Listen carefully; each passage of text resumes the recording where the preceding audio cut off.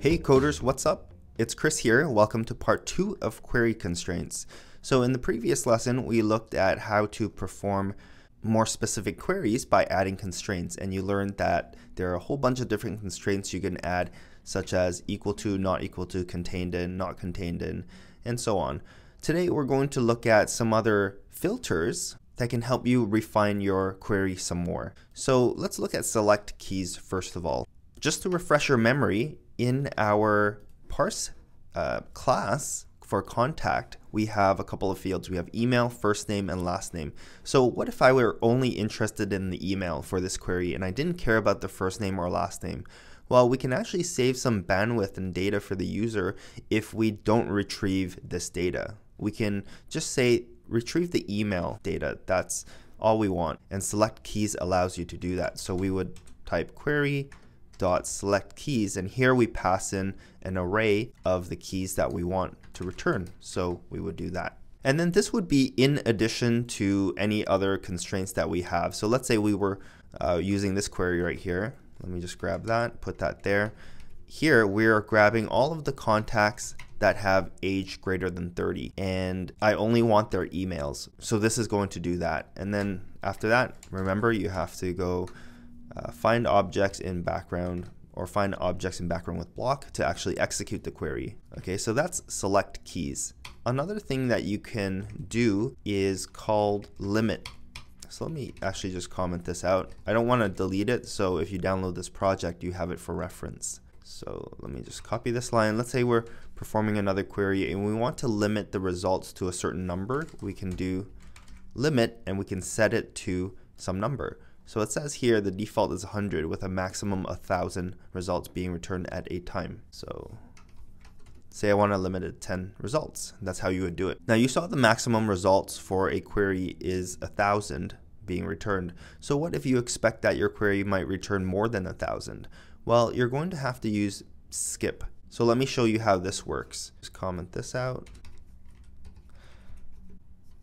So this query limit, if I expected this query to return more than 1,000 and I set my limit to 1,000, it's going to return the first 1,000 results. If I want to get anything beyond that, I'm going to have to do something like this, query.skip, and this is going to skip the first X number of results. So I would say, skip the first 1,000 because I got it before and give me the next whatever remainder there is. So that's how skip works.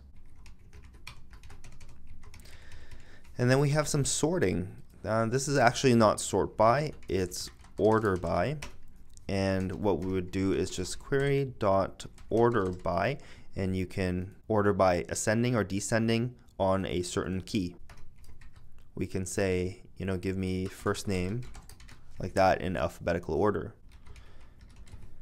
Okay, and this getFirstObject method will basically just return the first result in your data set. Let's say if you're just interested in a single result, you would go like, instead of find objects in background, you would say get first object in background, probably with block.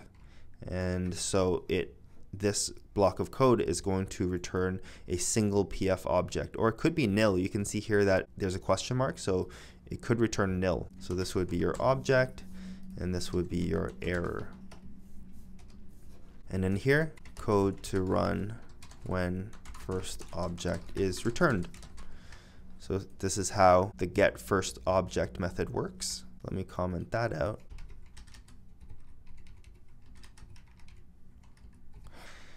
And finally, count objects. What if you're only interested in the number of results? In this case, we're looking for the people who have age greater than 30, but we don't care about the actual people. We only care about the number of people where the age is greater than 30. So we would say query.count objects in background, or count objects in background with block. And you would do this instead of find objects, because this will just return you the count. So let me expand that block. See, you get an int there. I'm just going to call that number, and this is an error parameter. And in here, we're going to say code to run when the count is returned. So that's how you would use that. And next I want to show you guys how to do compound queries. So far we've looked at all of these query constraints where adding more constraints is going to be an AND clause. So like I said, for this query right here, for example, we are creating a query on the contact class and we're saying return all of the contacts where the first name has the prefix TO and the first name has the suffix Y. What if we wanted to do an OR? What if we wanted to say return all the contacts where it either has a prefix of TO or has a suffix of Y? So in that case, this wouldn't fit the bill, right? Because if we add these two constraints, it becomes an AND. So the technique to do an OR query, or otherwise known as a compound query is what they call it, you have to create two queries, one looking for results which has the prefix of TO and another query looking for results which have the suffix Y. And then we can use those two queries to create a compound query. So let me show you how that works. Let me just create another section down here. So compound queries, I'm just going to write OR here so you remember that. Okay, so let query equals, let's actually make it more descriptive. Prefix query equals that class name is contact, and so we're going to add our clause now. Prefix query dot where key has prefix. So key, I want first name, and the prefix is what we had before, like that. And I'm going to create another query. I'm going to call this the suffix query, and this is also performed on the contact class. And this one, let's add the clause, has suffix, first name, ends with Y. Okay, so now I have two separate queries. Now I'm going to create a compound query to house both of them. I'm going to call this the OR query. Actually, let's use capital Q here just for some consistency. And what we would do here is write PFQuery. It's a class method, so it's let's see, OR, yeah, there it is, OR query with subqueries. So in here you pass in an array of PFQuery. So that's what we're going to do here. And we're going to combine the prefix query with the suffix query. And here, this is our compound query.